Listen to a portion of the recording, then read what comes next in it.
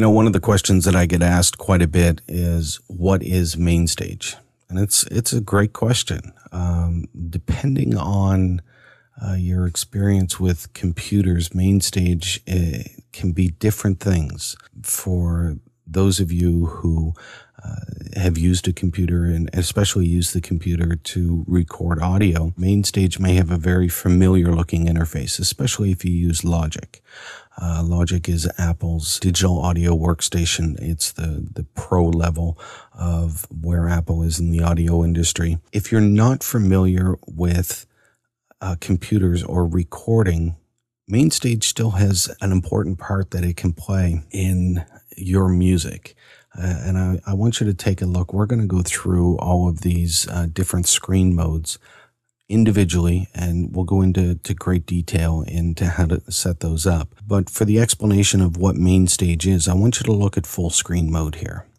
If I click full screen mode, that is basically a stomp box. That looks like a stomp box. It acts like a stomp box.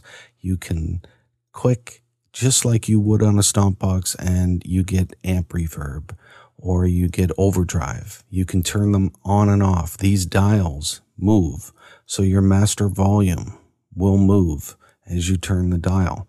Now, I'm doing this with a mouse right now for demonstration purposes, but later on, we'll do this using an actual physical stomp box so that you can use MainStage in a live setting. So MainStage is actually a stomp box for the guitarist, and it allows you to be able to get more sounds and more effects than what you could using your standard audio analog gear. You can't go out and buy every pedal that was ever made. At least most of us can't.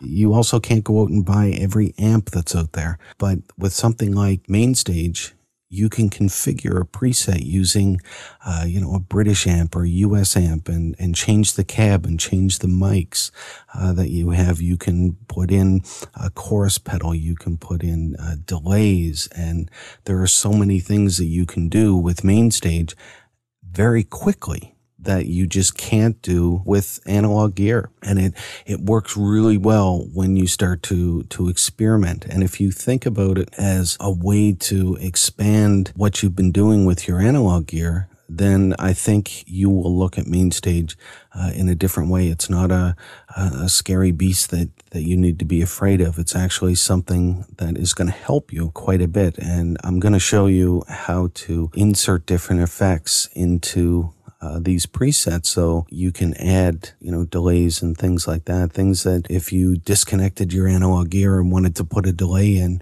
I can do that so much quicker using MainStage than what you can. And believe me, I've tried it. So I know that using the computer will be much quicker. I'll also show you how to adjust the parameters the same way that I adjust the parameters of my analog gear or you adjust yours. This time we'll be doing it on the computer.